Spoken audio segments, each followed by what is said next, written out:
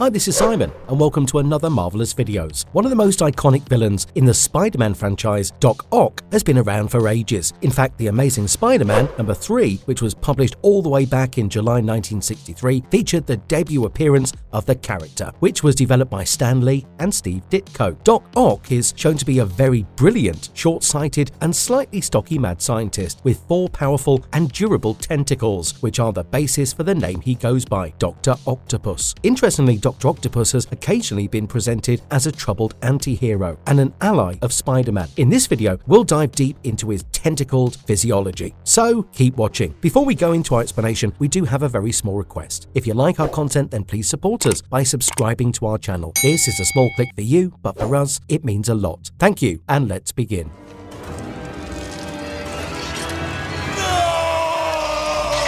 How did Dr. Octopus get fused to his mechanical arms? We can all agree that Doc Ock's most distinguishing features are his mechanical arms. In fact, many people are familiar with the tragic trope of the brilliant scientist who develops into a deadly enemy in all of its different iterations, whether they be in live action, animation, or comic books. However, even Doc Ock is a popular character and a fan favorite. Not everyone is aware of all the specifics of how his most distinct feature operates, or what material his limbs are composed of. Well, here is what we know about his mechanical arms. Starting at the very beginning, Dr. Otto Octavius' arms were initially designed with very good intentions. He realized that he needed to maintain a specific distance when handling radioactive materials properly, because he was a scientist and needed to be safe while conducting studies and experiments. He thus constructed these tentacle-like arms that were supported by his chest and joined his 2 torso via a harness to address this issue. It was an invention that allowed him to navigate radioactive and volatile materials safely. However, unbeknownst to him, the mechanical arms were going to become permanent features of his body. The scientist experienced several losses in his personal life, and then came something that would change him forever. A freak accident took place in his lab, and it resulted in the explosion of many volatile liquids, which exposed him to radiation. Dr. Octopus's brain was irreparably damaged as a result of the accident, which had serious repercussions and swiftly turned the scientist into a megalomaniacal criminal. Additionally, the mechanical arm fused to his body, and he developed the ability to mentally manipulate his limbs as a result of the explosion and radiation exposure. He was subsequently given the moniker of Dr. Octopus because of the way that the mechanical limbs looked like tentacles, and since then, he has fought Spider-Man and other heroes using the mechanical arms as weapons. The mechanical arms are definitely iconic in the appearance and are hard to forget.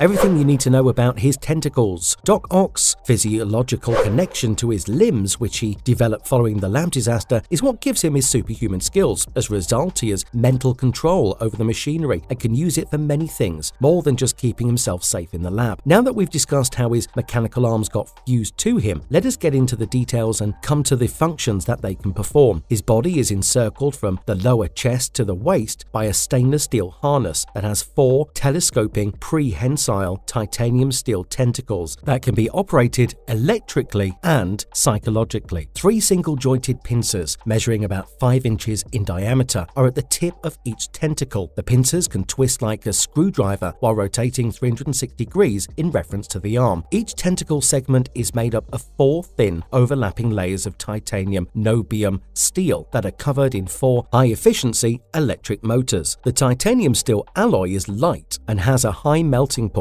high thin wall stiffness, and high tensile strength. Since the initial accident when the tentacles first fused to Doc Ock, they have been altered to contain high-efficiency battery packs that allow movement even when the main power supply is turned off. Additionally, each arm has its own microcircuit control module, allowing it to carry out specific pre-programmed acts in the event that Octopus loses consciousness. Each arm's control module has enough pre-programmed conditional replies stored in its memory chip to allow it to carry out a somewhat sophisticated series of activities, which are incredibly helpful in the event that they have to save his life. Moving on to something rather cute. For Dr. Octopus, the tentacles are not simply instruments. He actually grew to consider them as family. He frequently refers to them in the comics as his beauties or sweeties, and his affection for them has even permeated into cinematic adaptations. Interestingly, each of them was given a name by actor Alfred Molina, who plays Doc Ock in Spider-Man 2, and the puppeteers who controlled the tentacles. The names were Harry, Flo, Larry, and Mo, and they sound pretty regular if you don't count the fact that they are deadly mechanical arms. We must admit, it is quite cute that he named all of his mechanical arms, since it added an element of humanity to the character. Coming to the abilities of the tentacles, first of all, they are incredibly strong. The original tentacles have a lifting capacity of about 8 tons per tentacle. Further, Otto was also able to lift up to 24 tons, providing he used one of the tentacles to support himself. Each tentacle has the acceleration of a jackhammer and is capable of moving at speed of 90 feet per second. The gripping force of each tentacle is 170 pounds per square inch. Otto was able to overwhelm and destroy the Hulk after creating adamantium tentacles, and the tentacles he deploys as the superior Octopus are strong enough to defeat Strong Guy. So to sum it up, you don't want to be in the way of Doc Ock and his tentacles, especially if you encounter him in his superior Octopus form. The other thing the tentacles can do include helping Doc Ock climb walls and even travel horizontal distances. Dr. Octopus is capable of climbing stone, brick, or concrete walls by tearing handholds or grips into the wall surface by leveraging the inherent strength of his tentacles and pincers. Octopus can also move across horizontal distances by using his tentacles. He can move as though he is running on stilts when his tentacles are fully extended, either employing 2 of them for stability or 4 for increased speed. Weirdly enough, Octopus can also feel fundamental sensations with his robotic arms, despite the lack of nerve endings over the entire length. This is because the electrical connections have been constructed from his chest strap to his spine as a result of the mutagenic mutations brought on by the radiation exposed during the accident. Dr. Octopus can therefore mentally experience tactile feelings by sensing the electrical resistance that the electric motors in the pincers experience when they touch or grip an object. Further, he has psychic control of the tentacles as far as we know. However, what is interesting is that even when his mechanical arms have been detached from his body and are removed from him, and there is a great distance between them, Doc Octopus can still control their actions psionically. Additionally, they have the capacity for telescoping. At full contraction, each tentacle is about 6 feet long, although it has a maximum length of 24 feet. Last but not least, if spun like a large fan, the tentacles can also produce winds of 50 miles per hour.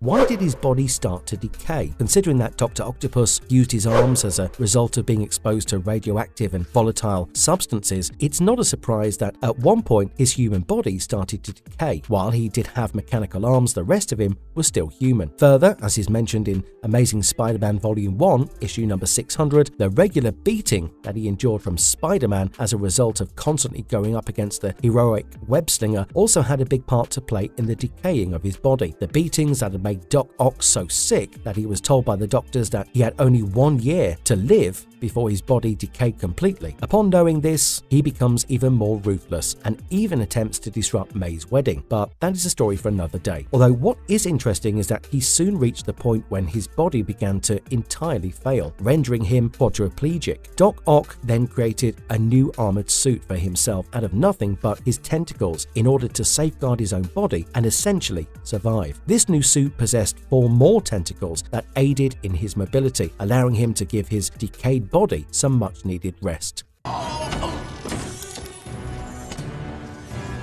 Dr. Octopus also possessed a set of adamantium tentacles. Adamantium is a very well-known fictional metal alloy, most associated with Wolverine and his claws. It is considered to be an extremely dense and indestructible metal, so it's not surprising that at one point Dr. Octopus traded his regular mechanical arm for adamantium ones, although it is important to note that his tentacles did not have the same advanced formula as Wolverine's claw. However, they were nonetheless stronger than his normal ones and virtually impenetrable. Older comic Comic book fans might recall the origins of these adamantium weapons, and they can be traced back to Roger McKenzie, Frank Miller, Bob Sharon, and Joe Rosen's Daredevil number 165 from 1980. Before being defeated by Daredevil, Octavius had stolen a shipment of adamantium from Glen Industries and used it to make new weapons, and then lost them for years. Dr. Octopus finally gets to deploy his new adamantium arms in revenge of the Sinister Six, showing off their strength. He also utilizes them to defeat the Hulk. Dr. Octopus seized the Hulk during their altercation and started pounding the Green Goliath mercilessly with his metal arms. Otto Octavius defeated the Hulk with relative ease, hurling him outside the warehouse and killing the monster instantly. Although, somewhat surprisingly, this win was mostly made possible by Dr. Octopus's adamantium arms. Otto was, however, denied the chance to keep the upgraded arms, and years later, when the Hulk reverted to his stronger green form, he simply hauled Otto within range and used a finger to knock him unconscious. Hand her over! Of course!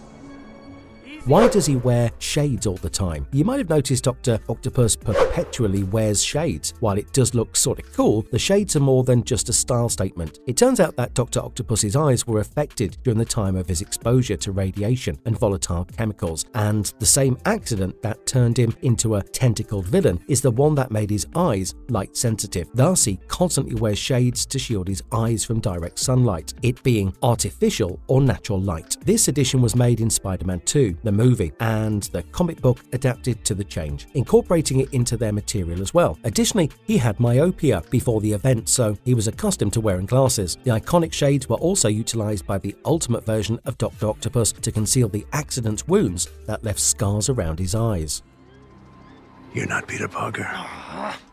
I am so confused right now. How was Dr. Octopus resurrected after being killed? Comic book villains are infamous for dying and then promptly coming back, and Doc Ock is no exception. The Crazy Kane, a Peter Parker clone, killed Dr. Octopus in a brutal fashion in the Spectacular Spider-Man issue 221. Following his passing, Octavius' pupil, Carolyn Traynor, assumed control as Dr. Octopus 2 until the original Doc Ock was ultimately revived by a division of the enigmatic ninja cult known as the Hand. In a major turn of events, even though Octavius had learned Peter Parker's secret identity just before he passed away while treating Parker for a fatal virus produced by the Vulture, he forgot about this crucial piece of information when he was resurrected. This was because the memories he acquired came from a computer chip that Carolyn Traynor had given him and which contained his recorded recollections. At the time of his passing, that recent memory had not been stored. Octavius then became involved in a conspiracy involving the use of prosthetic limbs as a mind control tool to build an army of minions and attempted to construct his own personal assassin in the form of a monstrous mutant entity he dubbed Spider-Woman. He also had to cope with Carlisle, an egotistical but talented scientist who attempted to murder Octavius and constructed his own version of the usurper's harness. Carlisle admired Octavius' power and wanted it for himself.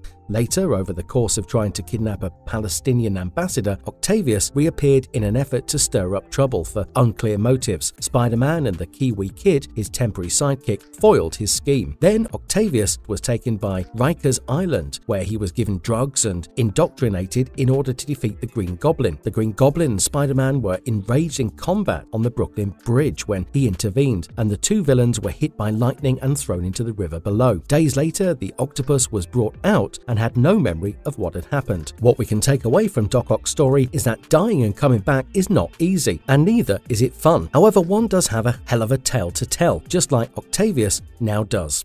How does he transplant his mind into Spider-Man? Okay, gear up because this is where things get quite crazy. Dr. Octopus had once managed to transplant his mind into Spider-Man's body, allowing him to literally become the friendly neighborhood web-slinger. Otto Octavius transferred his mind into Spider-Man's body with the help of a brain-swapping Octobot. He was able to deceive every member of Peter's family and circle of friends, right from Mary Jane Watson to Aunt May to the Avengers, because he was able to maintain and access all of Peter's memories. Moments before the villain's corpse disintegrated, Peter's psyche was implanted into Octavius's dead body. Luckily, in Amazing Spider-Man number 700, a team of supervillains freed Octavius's physical form from jail. Peter then built a life support system for Octavius in collaboration with the evil Trapster, giving him an additional 700 minutes of life so that he could figure out how to reverse the brain swap performed by Doc Ock. Otto decided to keep everyone Peter knew in a safe room in the Stark Tower and wait for him alone. As part of his plan, he diverted the other Avengers with enormous Octobots around the world, knowing that Peter would seek assistance from Tony Stark after realizing that Peter, in Doc Ock's body, had escaped from prison. They finally came face to face and they dueled till they both fell from the tower. Peter was fatally wounded in Doc's body. Peter faced another massive blow when Otto revealed that he was wearing a carbonadium helmet, which rendered his brain fully inaccessible for the Octobot brain swapping function. Otto then gave Parker a fatal punch as he declared his last win over him, causing Dr. Octopus's body to take his dying breath. Otto was then made to relive Peter Parker's most painful memories and experiences as Spider-Man by Peter himself before he entirely disappeared. This helped Otto understand the responsibility that came with his superhuman abilities. Otto informed Peter that he did not desire this, but they were powerless to reverse the change. Otto finally made a commitment to Peter to carry on his legacy as Spider-Man. Later, he understood that in order to surpass Peter Parker as Spider-Man, he needed to become a better man as well as a better Spider-Man than he previously had been as Dr. Octopus. Unfortunately, Otto Octavius's time as Spider-Man ultimately did not go as planned. The Green Goblin launched an all-out assault on New York City, endangering Otto's new scientist girlfriend, Anna Marie, and Otto had to admit that he could not defeat the Goblin, while the real Spider-Man could. Otto had believed that he would be a superior Spider-Man to Peter Parker, but that belief turned out to be baseless. Fortunately, a little bit of Peter's personality remained in Otto's mind, so after Otto stood aside, Peter took over. In fact, Otto actively wiped his own memories and consciousness from Peter's body and essentially sacrificed himself for his girlfriend, allowing Peter to take over. However, he is a brilliant scientist after all and had a plan. Peter was unaware that Otto had recreated the Living Brain, a robotic villain from the Spider-Man series, and installed his own mind within the machine, where it lay waiting, biding time until it was perfect for him to acquire a new body. He gave up on stealing Spider-Man's body and instead began looking for his own corpse so that he could recreate his physical self while living inside an Octobot. He subsequently regained his old body and tentacles, becoming the OG Dr. Octopus once again. Can Dr. Octopus reproduce? This one seems to be a burning question, and we have the answers. Otto Octavius met his wife Rosalind in college when he was in his mid-20s and working towards a science degree. Rosalind was studying English literature at the time. She attempted to explain T.S. Eliot, while he attempted to explain the theory of relativity. Kinda cute, eh? They kept their communication honest and open, which resulted in a long and fulfilling marriage. However, they were never able to conceive a child together. Now, there is no information on whether Otto was infertile or if Rosalie had any medical issues. However, one can speculate. It has been speculated that Otto might have been rendered infertile as a result of his experimentation and work with radioactive and volatile substances. Radiation is known to cause infertility in men and lower their testosterone levels, so it is entirely possible that his profession and scientific curiosity is a reason that he never had children. Thus, Dr. Octopus cannot reproduce. Can he program his tentacles to function without him? Surely a scientist who is known to be as brilliant as Dr. Octopus was able to program his tentacles to function without him. Yes, you bet he was capable of doing so. Dr. Octopus continues to pose a threat even after being knocked out. He actually has tentacles that can function on their own if necessary. In fact, we touched upon this at the beginning of the video, and here is a breakdown of what he did to make them capable of functioning on their own. The tentacles were programmed by Doc Ock to continue working if he fell unconscious, and this is especially useful when in battle. However, the extent of what they can achieve differs. They sometimes have no choice but to hurry Doc Ock to safety and wait for him to awaken. Sometimes they can continue to fight even after Dr. Octopus has passed away, as in the alternate future narrative Spider-Man Reign. Despite the fact that it is a super cool power and has both offensive and defensive usages, it is still preferable to avoid pushing them past their breaking point. Does Dr. Octopus have senses in his mechanical arms? Just because his tentacles are mechanical does not mean that they do not have the ability to feel things. The mental connection between Doc Ock and his tentacles is reciprocal. In fact, they might be mechanical, but they are truly an intrinsic addition to his body, much like a leg or an arm. He thus experiences the agony when the tentacles are injured, similar to what he would feel for any other limb. Given that the tentacles lack nerve endings, how does this function? Well, the answer is simple: electricity. The harness of the tentacles and Doc Ock's spine are electrically linked. Thus, Doc Ock is able to feel through the electrical resistance that is produced when a surface is touched by a tentacle's pincer. While this is an interesting power, it is not so great if you frequently face Spider-Man and get beaten up. We can only imagine the pain. How does he shoot fire from his tentacles? We already know that his tentacles are extremely powerful, but the cherry on the cake is that they can shoot fire. When threatened, the majority of common octopi and other similar sea creatures spray ink on their enemies. Similar actions are taken by Dr. Octopus, although they are done in a more aggressive way. His tentacles have the ability to literally shoot fire. It appears that he was able to accomplish this by incorporating a tiny flamethrower into the head of each tentacle. The pincer's meeting point is exactly in the center, allowing them to set things ablaze. Doc Ock is a master at making himself more dangerous, and this is a classic example of that. Doc Ock has only been seen using this power in the Amazing Adventures of Spider-Man attraction at Universal Studios, so the canonicity of his flamethrowers, however, is up for debate. What do you think? Tell us in the comments. Ever since the third issue of Spider-Man comic book, published in 1963, Doc Ock has been a constant thorn in the side of the heroic wall crawler. Doc Ock has established a reputation as a formidable supervillain thanks to his brilliant brain and extraordinarily potent mechanical arms. He's also a fantastic opponent for Spider-Man. Both were teased for being science geeks, both wanted credit for their achievements, and both were inspired by eight-legged animals. They are one another's mirror images. What do you think about Doc Ock's amazing mechanical arms? Should the adamantium ones make a comeback? And if you liked our content, don't forget to leave a like and subscribe to us if you haven't already. Have a good one and be safe. Thanks everyone.